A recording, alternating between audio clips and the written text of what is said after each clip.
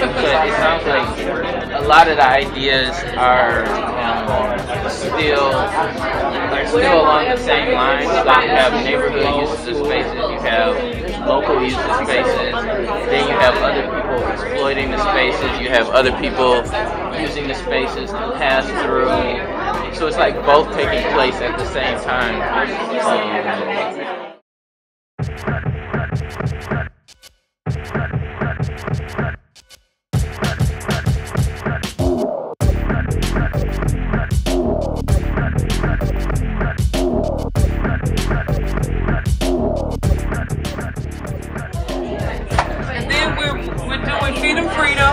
The fishing community at the foot of Alta Road and the Park Maharis Gentry.